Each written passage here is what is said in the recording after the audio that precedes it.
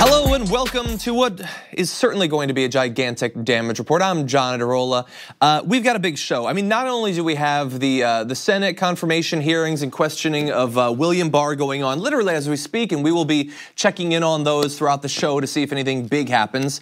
And it probably will, because there's a number of people who are going to be asking him questions who are likely to run for president. So as always with these confirmations, people are going to be looking to make some news. And so we will be checking to see if that actually happens. We're going to start off with a bit of that, some big quotes. It's been going on for a couple of hours now at this point, but there's lots more going on in the news as well. I mean, not only do we have Donald Trump spreading some fairly significant and easily disprovable lies about undocumented immigrants in America, we also have the first numbers on his address to the nation last week. How many minds did he actually change? You are going to be, well, perhaps not shocked, but you might be pleased at the results. So we're going to break that down a little bit later on. Then, if there's time, his attacks against Elizabeth Warren, representatives of various Native American tribes and governing councils have now spoken out against his most recent tweets. So we'll have a little bit of that for you. We're gonna close out the show, assuming there's time, with a Gillette ad. We like to cover razors once to twice per week on this show. And this time it has to do with American masculinity. And they put out an ad that has driven everyone insane. So I will be responding to that. But along the way, two awesome guests are also gonna be joining us. So in just a little bit in the next block, Desmond Meade, who led the charge for the Florida amendment that just went into effect that gave the right to vote to those with felonies who have served their sentences, will be joining the show, breaking down how that came to be and where we go from here. And a little bit later on, we're gonna be talking with one of the teachers who is currently in the streets right now, striking in LA, part of the massive, over 30,000 strong teacher strike in LA. That she's gonna be joining us and breaking down what it is that the teachers are actually asking for. So much to get to, why don't we jump right into it? Donald Trump's proposed new AG is William P. Barr, who we've talked about previously on the show. We're not going to run through all of his experience, but you should know that he's a longtime lawyer who previously served as Attorney General under George H.W. Bush back in the early 90s. Did some things that got him positive press at the time, also some controversial moves as well. More recently, he got into the news over the past couple of years because he has occasionally weighed in on the Robert Mueller investigation, including authoring a memo that was fairly critical of the investigation, but I am sure that did not enter into the top 20 list of reasons that Donald Trump is nominating him to be the AG. It wasn't like that was one of his big issues with Jeff Sessions or anything like that, his recusal from that probe. In any event, he is now before the Senate, and he's been undergoing a couple hours of questioning as of this filming that continues. But I want to break down some of the things that came up during that questioning. The first, which is fairly large, and it's the first of a couple of things where he clearly diverges from Donald Trump, is he says, I don't believe Mueller would be involved in a witch hunt. That is significant because, of course, the president for like 2 years now has been saying, or close to 2 years, I know it hasn't been going on for 2 years, has been saying that Robert Mueller is heading up a team of 11 or 16 or 19 angry Democrats. It's a deep state plot to end his presidency. They haven't found anything and they are being driven by partisan animus and nothing more. Well, William Barr is saying that he does not believe that that is the case, which certainly sounds good on paper. If this is a guy that hypothetically could end the investigation or interfere with the investigation, stop its findings from coming out, you would want him to not be biased against it. But in relation to that quote and the quotes that will follow, I want you to bear in mind one important question that will come out of this hearing that we have going on today. Does anything matter at all? Because I saw one of the Krasenstein brothers on Twitter, they are reliably, they provide bad takes on pretty much everything, said, he was asked, Barr was asked, would you shut down the Mueller investigation? And he said, no, I can't conceive of that happening. And they were like, we've got it. Now if they do it, we will show this video. It will be golden. It might be golden, it might feel a little bit better, but it doesn't necessarily stop the investigation from being shut down. And the thing is, if you say something specific on video, in past years, sure, some sense of normal or even political shame would stop you from directly contradicting yourself in an obvious fashion because you would not want it pointed out that you were a hypocrite on important matters. But it's 2019, and I don't know that that really exists anymore. So there's gonna be a lot of good quotes here, but I can't say that it really matters. Whether we're talking about the Mueller investigation or Barr's approach to civil rights and a variety of other issues where there are serious concerns about what he would actually represent as AG. But we'll continue with more questions, just bear all that in mind. So Senator Leahy asked him, you were very critical of the Russia probe. I can't think of anything that would jump out more for this president because of his commitment to it. Some have said on both sides of the aisle that it looked like a job application, referring to the memo that we talked about. And Barr responds, that's ludicrous. I don't think it necessarily qualifies as ludicrous, but I understand why he would want to disarm that attack, because it's going to come up very often during these talks. He defended it as entirely proper that he had sent it. I think if a lawyer who had previously served as AG wanted to send an unsolicited memo to the White House attacking an investigation of the presidency, I don't think that, without additional information, there's anything wrong with that or improper about that. But if you were then chosen to be the next AG by a president that has shown to value loyalty and submission to his will, in matters political and ethical and legal and all that, that might be improper. So he wasn't necessarily doing anything wrong by sending the memo, assuming it wasn't consciously a thing that he was doing to get the position, but being chosen for the position afterward could make us at the very least question Donald Trump's motives in choosing him, if not, what role Barr would actually play were he to get that position. So getting into more specific matters, Leahy asked whether the president can pardon someone in return for not testifying against him, and William Barr says that would be a crime. So that is, again, a very specific thing that addresses a concern that people have had, considering the various ways that Donald Trump has arguably tampered with witnesses already for months and months, talking about the possibility of floating pardons, calling certain people testifying against him rats, all of that. He's now saying that if you were to pardon someone so that they didn't testify against you, that would be a crime. But I'm not sure that anything matters, so we'll see how much that's actually worth in the end. Moving on, Leahy asked about Rudy Giuliani's remarks that the president should be able to, quote, correct Mueller's final report before a possible public release. He asked Barr whether he will commit to that not happening, and Barr says that will not happen. So again, very specific, and again, who knows if it actually matters.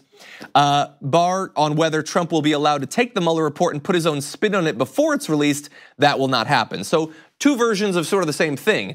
Will Rudy Giuliani be able to redact the memo before people see it, or will Trump be able to preempt it with his own version, Barr saying that will not happen? Well, even if Barr means that, good luck convincing the president of that. We saw how influential Sessions was in controlling Donald Trump's behavior. But there was another interesting conversation, a bit of a back and forth that gets into other areas of concern about possible crimes that Donald Trump has committed. So there was an interaction between Senator Feinstein and Barr. Barr said the president has a right to intervene in investigations as long as he has no personal stake. He says, quote, an easy bad example would be if a member of the president's family or business associate or something was under investigation and he tries to intervene. That would be a breach of his obligation under the Constitution to faithfully execute the laws. So what about some potential hypothetical examples of that? Feinstein asks, including the emoluments clause of the Constitution. This is editorializing on the part of Raw's story, saying that Barr began stammering after a brief pause. Well, I think there's a dispute as to what the emoluments clause relates to. He then fiddles with his tie. I love these little additions. I have not personally researched emoluments clause. I can't tell you what it says at this point. So goes on, off the top of my head, I would have said emoluments are essentially a stipend attached to some office, but I don't know if that's correct or not. I think it's being litigated right now. So yes, there are some legal cases working through that have to do with various elements of the emoluments clause, attempts to say that Donald Trump has fallen afoul of it. But here's the thing. The emoluments clause is complex and rarely adjudicated throughout the entirety of American history. And if 99.9% of the people in this country gave that response in regards to a question about the emoluments clause, I don't really know what it's about. That is totally acceptable, totally understandable. You don't need to know it. But the Attorney General does need to know it. And here's the thing. It's not just that Bill Barr wants to be the Attorney General. He already was the Attorney General. And even then he doesn't know. And it's not like the Constitution's that long. You couldn't fit. If he had done one paragraph per year between his first term as AG and his second hypothetical term as AG, he would have easily breezed through the entirety of the Constitution, and he apparently has not been able to keep up that sort of pace of legal study in his off time. That is concerning. Overall, the responses are okay. There's one back and forth about potentially jailing reporters where he uses the term putting out stuff that will hurt the country. That's concerning, considering the administration's approach to freedom of the media and all of that. So there's more to come. The hearings continue. We will try to touch base with that a little bit later on. But so far, pretty good quotes. Who knows if it means anything? With that, we are going to take our first break, though. When we come back, Desmond Meade is going to be joining us. He led the charge for Florida's Amendment 4, massive amendment we've talked about multiple times on the show. We'll be talking about that after this. We need to talk about a relatively new show called the Republic, or UNFTR. As a Young Turks fan, you already know that the government, the media, and corporations are constantly peddling lies that serve the interests of the rich and powerful. But now there's a podcast dedicated to unraveling those lies, debunking the conventional wisdom. In each episode of the Republic, or UNFTR, the host delves into a different historical episode or topic that's generally misunderstood or purposely obfuscated by the so-called powers that be, featuring in-depth research, razor-sharp commentary, and just the right amount of vulgarity. The UNFTR podcast takes a sledgehammer to what you thought you knew about some of the nation's most sacred historical cows. But don't just take my word for it. The New York Times described UNFTR as consistently compelling and educational, aiming to challenge conventional wisdom and upend the historical narratives that were taught in school. For as the great philosopher Yoda once put it, you must unlearn what you have learned. And that's true whether you're in Jedi training or you're uprooting and exposing all the propaganda and disinformation you've been fed over the course of your lifetime. So search for UNFTR in your podcast app today and get ready to get informed, angered, and entertained all at the same time.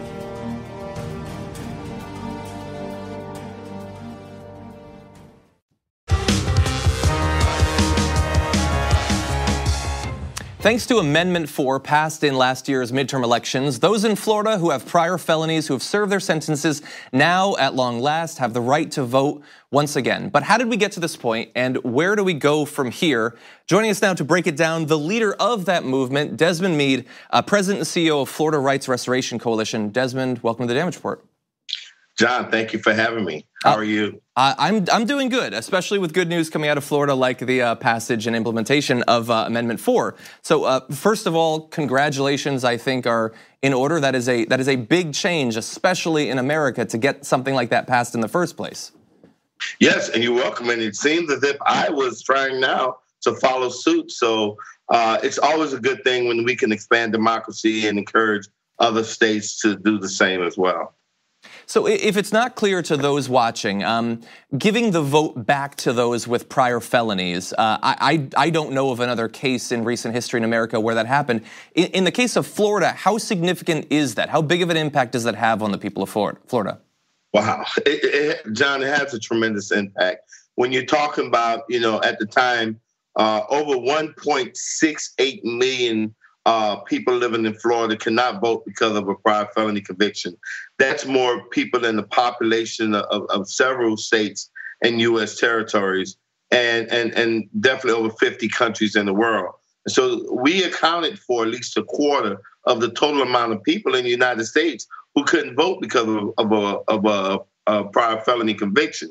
And so to be able to restore the eligibility of the right to vote back to at least 1.4 million of those folks is highly significant, and it really can have tremendous impact on policies that deal with reentry and criminal justice reform moving forward. So here at the Damage Report, we're very interested in people, including our viewers, running for office, pushing for their own ballot measures, getting involved in democracy in a more direct fashion. So I'm curious for you. I mean, you've had a couple months now of celebration, but in the years leading up to the passage of Amendment 4, how did you find yourself in the position of leading such a major campaign? Well, it was because I was in the middle of it because was all about me and people like me. You know, as a person who had a previous felony conviction, you know, I ended up becoming homeless, addicted to drugs, and standing in front of railroad tracks, getting ready to jump in front of a train. Train didn't come, and I crossed the tracks and I went into drug treatment. After completing that, I moved into a homeless shelter. While there, I enrolled in school. And eventually one thing led to another, and I ended up getting a law degree from FIU College of Law, but yet still could not practice law, still could not vote for my wife when she ran for office. And so this was an issue that I just couldn't just turn the switch off and go home and call it a day. You know, I was still waking up as one of the over 1 million people in Florida who was disenfranchised for life. And so this became my life. And because of that, we learned so many different things along the way. And we were forced to really get a crash course, not only on the history of felon disenfranchisement, but the impact that it has in so many facets of our life, whether it's on our economy, whether it's on our education, whether it's on public safety, that felon disenfranchisement played a significant role. And if we could find some remedies to rid ourselves of these Jim Crow policies, it would be best for everyone. Well, and you're successful in this campaign, but obviously Florida continues to have massive problems with its law enforcement and criminal justice systems, huge inequalities, terrible stories popping up on nearly a daily basis. So to the extent that you want to continue to be involved in this sort of effort, where do you go from here? Well, you know, I think that, this country got to see one of the most beautiful things on November 6th, to be honest with you. We had over 5.1 million people who voted yes for Amendment 4. And that was over 1 million more people voted for us than voted for any candidate that was on the ballot.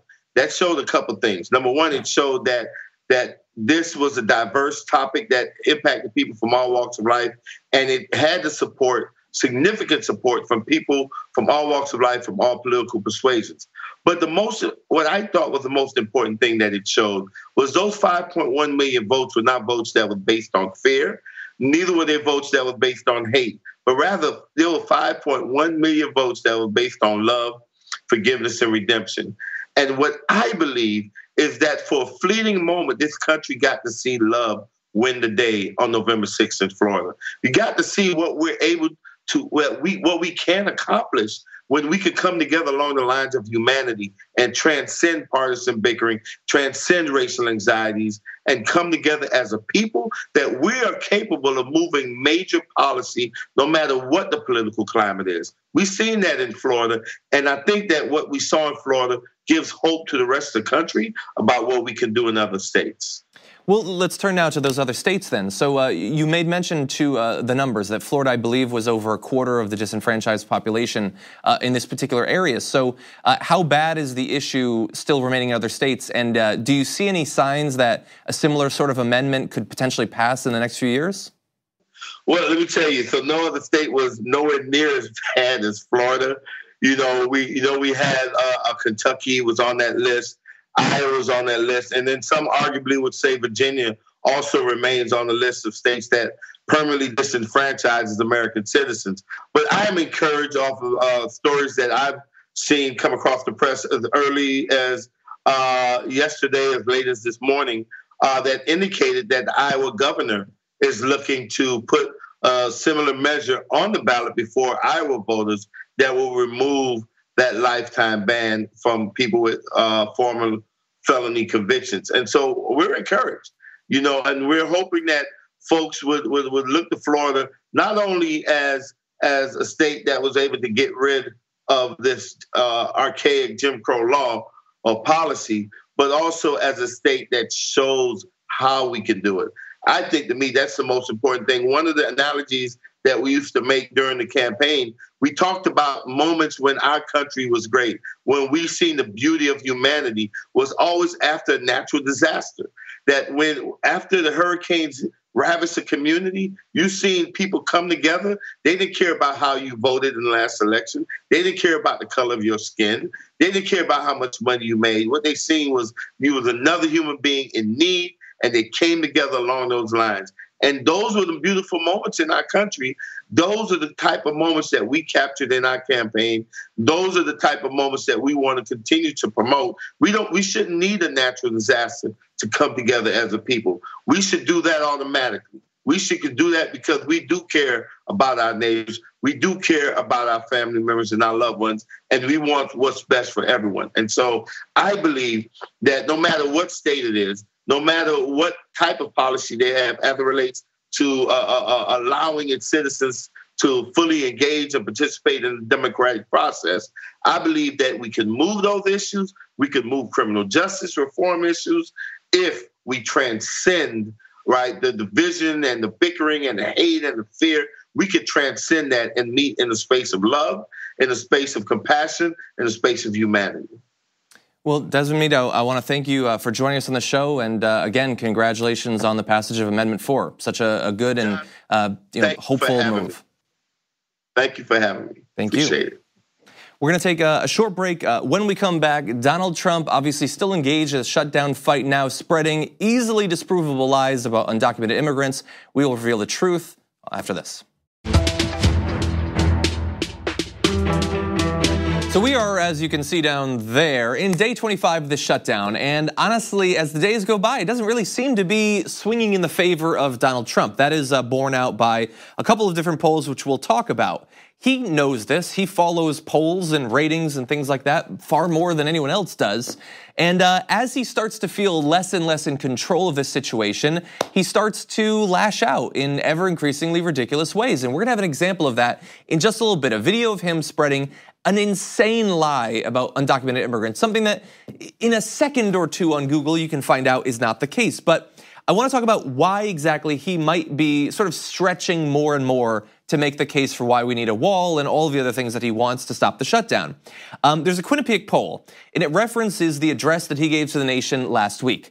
Now, in advance of that address, I admit, and I think I said on the show that day, that I was at least a little bit nervous that this primetime address by the president with flags in the background and the Oval Office and all of that, and him being on a teleprompter and people controlling it very carefully could potentially maybe swing some people, or even if it doesn't swing people, scare the Democrats into complying with his wishes.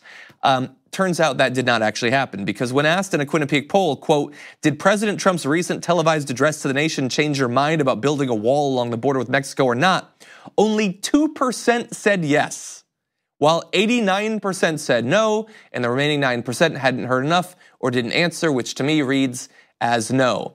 So 2% changed their mind based on Donald Trump's address, which sounds bad for the president, but it's actually a little bit worse than it sounds, because they didn't ask in what direction it changed their mind. It just says, did you change your mind? Do we assume that all of them now support his position? What he said was reprehensible and easily disprovable. It is possible that it swung some people against him. Now, diving in just a little bit deeper, what do people actually think about the border and the wall and how they want the shutdown resolved? 59 to 40% said that the wall would not be a good use of taxpayer dollars. 55 to 43% said the wall would not make the U.S. safer. 59 to 40% said that the wall is not necessary to protect the border. 52% said it's against American values, and 41% said it's consistent with American values, or at least some version of them. So all of the various arguments for the wall don't bear out.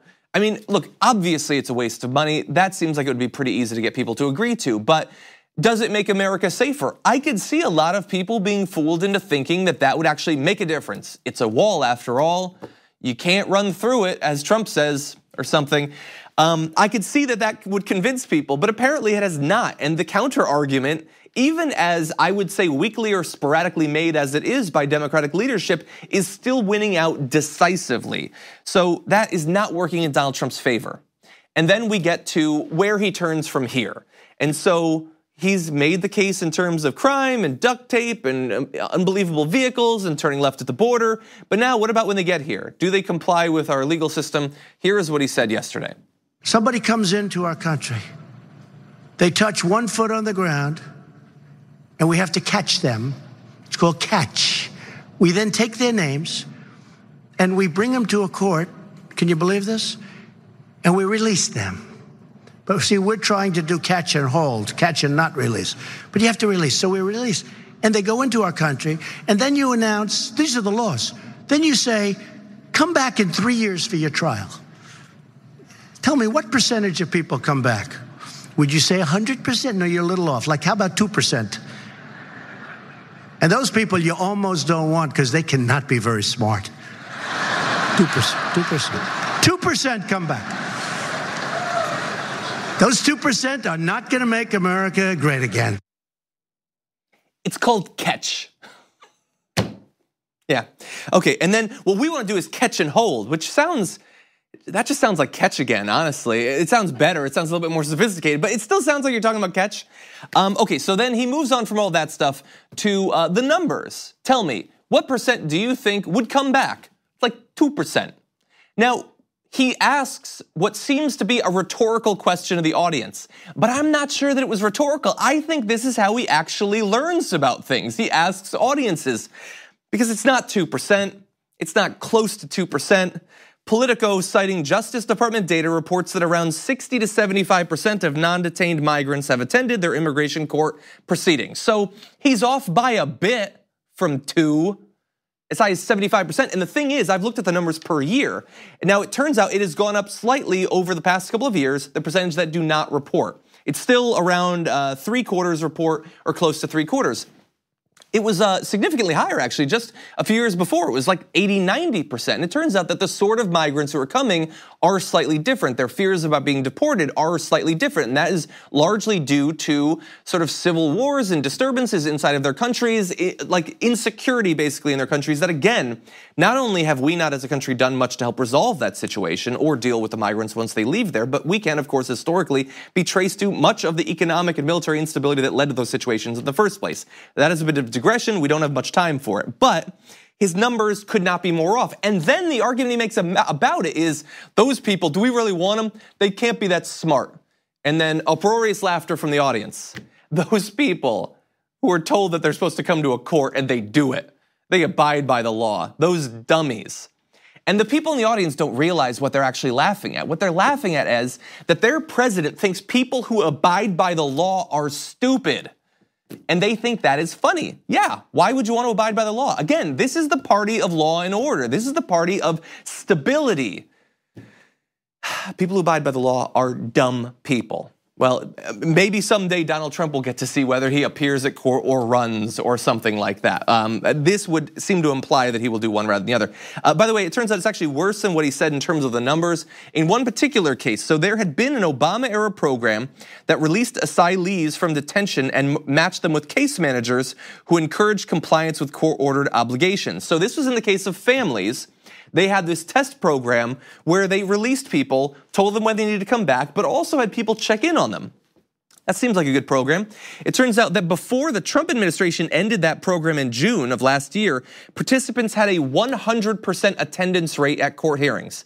They also had a 99% rate of check-ins and appointments with Immigration and Customs Enforcement. That is according to the Department of Homeland Security.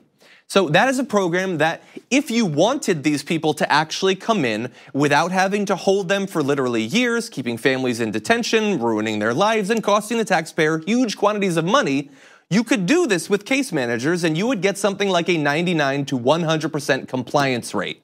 But did Donald Trump mention that as he'll address there? Of course not. It didn't even make up 2% of his remarks there at that speech, even though you would think that people would really like to know this information.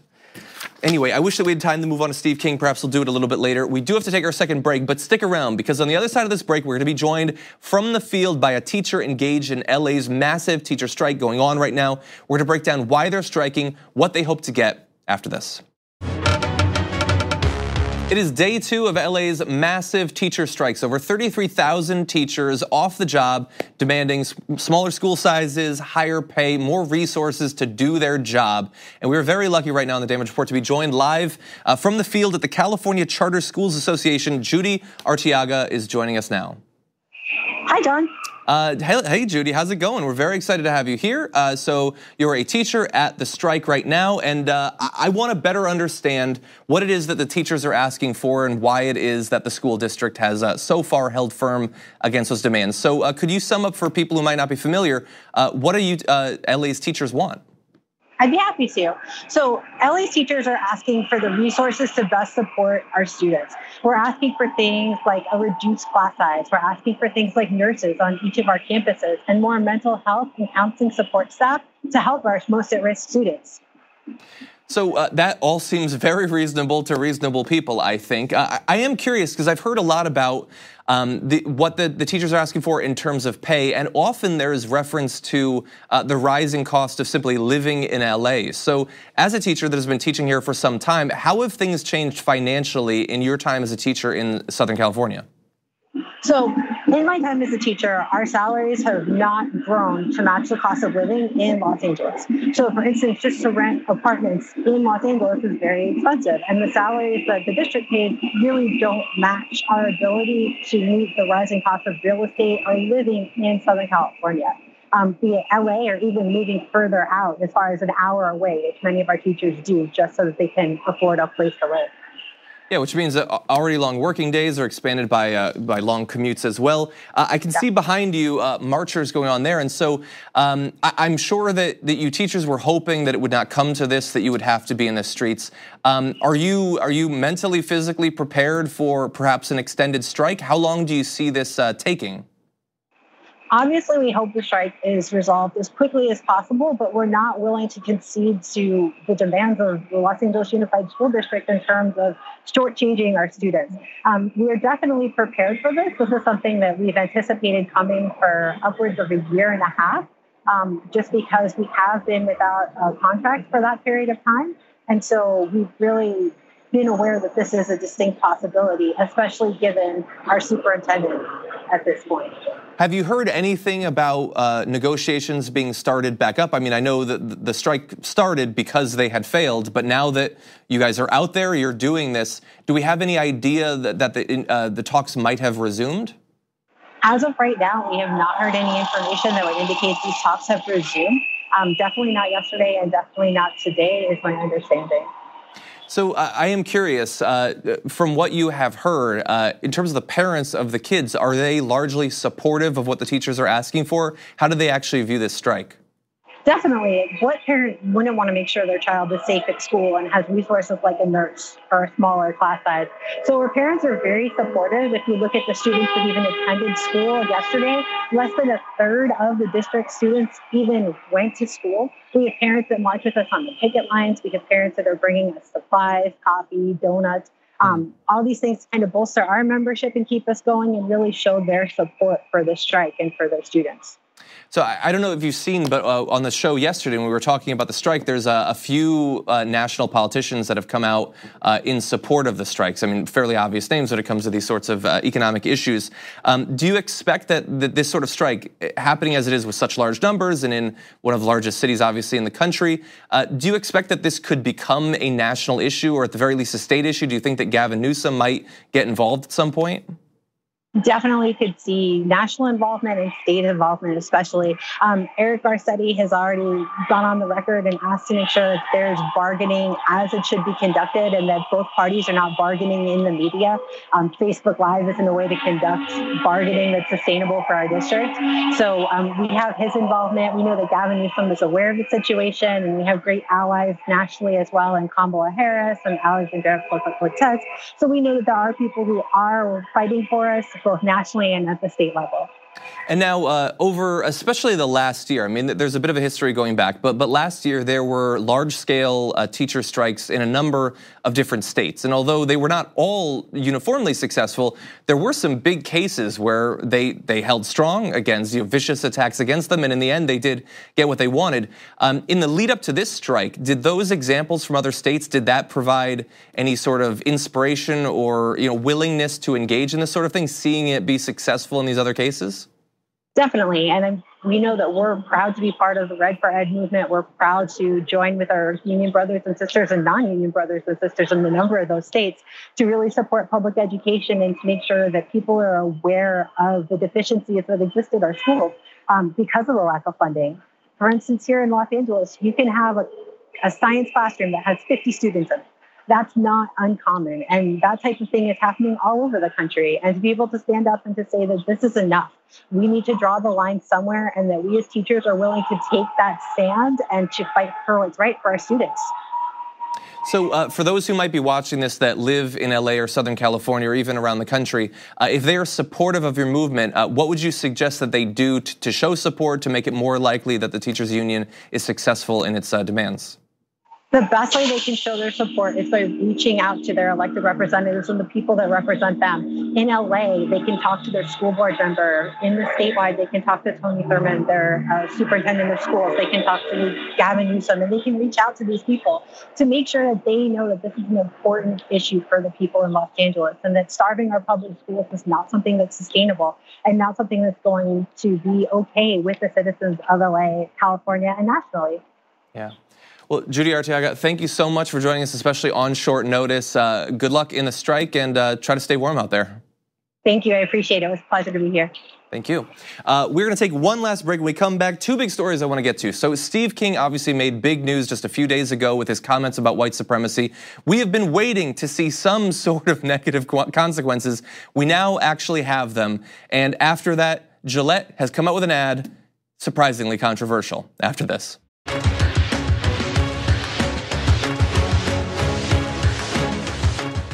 Okay, I have been advised that there is no time to get through all the material we have to, so I'm going to jump right into it. Just a couple of days ago, Steve King gave an interview with the New York Times where he asked what all the fuss was about white supremacy. When did that become offensive, he wanted to know. And the media largely ignored it. They didn't really seem to care that a sitting congressman was defending the concept of white supremacy as being non-offensive in some way. And they largely didn't talk about it, and we've covered that previously. But now, thanks to some outspoken politicians like Alexandria Ocasio-Cortez and others, we have consequences in terms of people denouncing him, which I don't really care about, and actual consequences, which I do. So let's start with those. King was actually removed from all of his committee assignments, which is sort of a big deal in the House. King had been a member of a number of House committees, including the House Agriculture Committee and the House Judiciary Committee, where he served as the chair of the subcommittee on the Constitution and Civil Justice, which, let's just pause for 1 second. How was that the case even before that quote? What is it, like the subcommittee of irony? That he's the civil justice guy? The we can't save our civilization with other people's babies guy? The I will go out of my way to promote politicians in Canada and Europe only because they are ultra-nationalist? Nobody else even knows who they are, but I'm in favor of them. He was the civil justice guy? Man, our country is really something. But he has been stripped of those. And for a congressperson, especially someone in the minority, that now means he's sort of still in Congress, I guess. I mean, he's, influential, he can vote and stuff. But in terms of pushing for legislation, he doesn't really have much of a say on legislation until the final vote, and now they're in the minority, so that doesn't really matter. So that's a pretty big change. That was the members of the Republican Steering Committee who voted unanimously to do that. Now, assuming they don't immediately backtrack and let him back on, or wait 3 weeks and then do it, that is bold, I would say. That's a big change. They didn't force him out of the House entirely, but they constrained him quite a bit. That's a bit of a kneecapping. So some people very, very happy about this. Of course, as we said previously, AOC had been pushing for some sorts of consequences. She said, freedom of speech does not mean freedom from consequences. King's district should start working to replace him in 2020. Regardless of party, it's not good for a district if their rep has such reprehensible views that they aren't allowed to touch legislation with a 10-foot pole. And he is indeed already likely to be primaried. There's a person who's already talking about primarying him in this next election. Others are coming out of the woodworks to finally attack him. Mitt Romney wants him to step down. Bold move from Mitt Romney. Now, it's something because he was one of the early ones, so I'll give him that and nothing else. But even Mitch McConnell says, I have no tolerance for such positions, and those who espouse these views are not supporters of American ideals and freedoms. Now, let me go back to supporting Donald Trump. Okay, so I guess not some consistency really, but he did actually speak out against Steve King, and that's good. I mean, there's competition amongst Democrats to get a censure resolution forward. Jim Clyburn is gonna offer his own resolution of disapproval. In terms of the House, this is actually quite a bit of action and is good to see. Now, he has responded and defended himself saying, Leader McCarthy's decision to remove me from committees is a political decision that ignores the truth. Clearly, I was only referencing Western civilization classes. No one ever sat in a class listening to the merits of white nationalism and white supremacy. When I used the word that, it was in reference only to Western civilization and not to any previously stated evil ideology, all of which I have denounced. Which I get what he's saying. I would say that if you were only referencing one thing rather than all three, I would have made that clear in the first 4 days after it became a big issue. It's weird to wait until this final point. And again, we already know who this person is from so many different words and actions in this area. It makes his apology a little bit harder to swallow. Now, we have to continue to see if he's eventually re-elevated to his same position. We also will have to watch to see as the primary goes on. But so far, this is actually surprising action from the Republicans in the House. Now, moving on to other news. We don't have to talk about Gillette on this channel, but we have to today because they came out with an ad that has blown up skulls around the country. Let's take a look. Bullying. The Me Too movement against sexual Toxic harassment. masculinity. Is this the best a man can get? Is it? We can't laugh it off. Who's the daddy?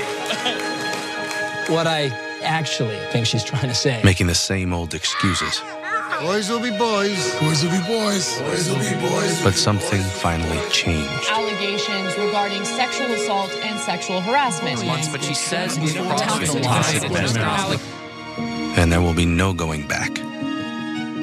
Because we believe in the best in men. Men need to hold other men accountable. Smile, sweetie. Come on.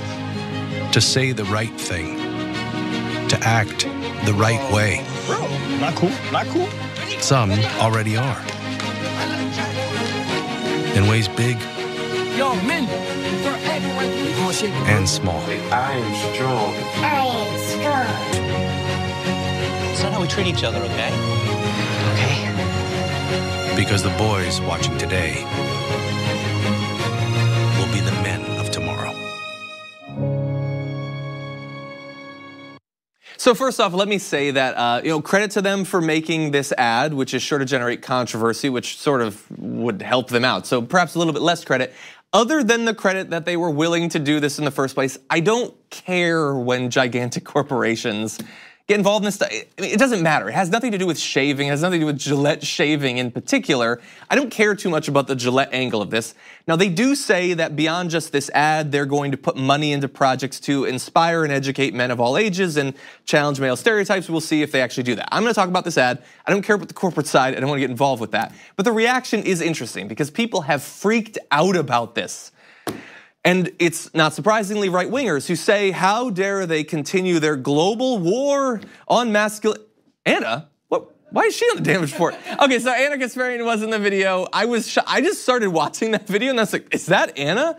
That's weird. I guess we're a little bit more credible now. We're showing up in commercials. But back to the reaction. They insist on the right that this is part of the SJW feminazi war on men. And the thing is, I know that right-wing guys don't like this, but I'm a guy and you don't speak for me and I am not in any way threatened by this at all. What I am threatened by is the sort of pervasive weakness and fear that typifies right-wing masculinity. I find that to be pathetic, sort of objectively. I don't even think it's really an opinion at this point. And I think that being freaked out by an ad like this does not make any sense whatsoever. Now, if you don't want to buy Gillette razors because of this, you can engage in a boycott if you want to. You can shave with whatever you want. You can not shave at all if you want to. But to get freaked out about it is a little bit ridiculous. And I would say if you are going to be freaked out by it, you can either be freaked out by it or continually attack snowflakes. But if you were freaked out by this ad, so much so that you're tweeting constantly, and like Piers Morgan, his entire life is about this ad right now, I think you understand the impetus to do things that you define as snowflake behavior a little bit better than you like to imply that you do. I don't have time to go more in depth in terms of right-wing masculinity. I've always had a problem with it and the way it's portrayed in the media. We will talk more about that in the future, but give the ad a try. There's more to it than just what we showed. We'll talk about this a little bit more later on in the week, perhaps. That's all the time we have, unfortunately. Thank you for joining us on this episode. We'll be checking in more with the shutdown and with the teacher strike as we go on through this week. Thank you for watching. We'll be back tomorrow morning with much more news for you.